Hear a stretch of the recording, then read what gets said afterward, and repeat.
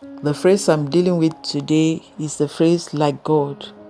God is merciful. God is kind. God is patient. We have to be like God in patience, in tolerance, in mercy. There is no one we cannot forgive. There is no one we cannot pardon. God forgives us. He pardons us. He still embraces us as His children. Whenever we do things that are not expected of us, He listens to us as long as we are sober and we are repentant. Let us be like God in mercy. Let us be like God in kindness. Let us be like God in generosity. The Bible says He allows the rain and the sun upon the wicked and the good one.